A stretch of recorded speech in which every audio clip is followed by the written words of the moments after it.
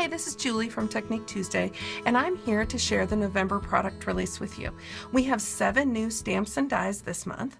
Some of them help you create a feeling of home in your projects, and others are perfect for documenting the season and making last-minute cards.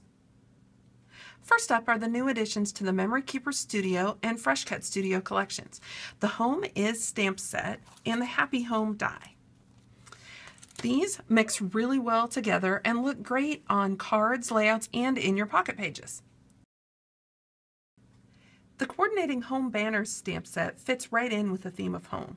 And for those of you who appreciate matching dies, the new Wavy Banners die works well with the Home Banners stamp set and last month's Thank You Banners set.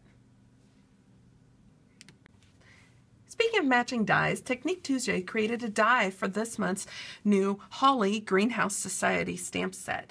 This stamp set is great for all kinds of cards, whether they're modern or traditional. For a modern card, you can color the background with markers and then stamp the holly like Terry did here.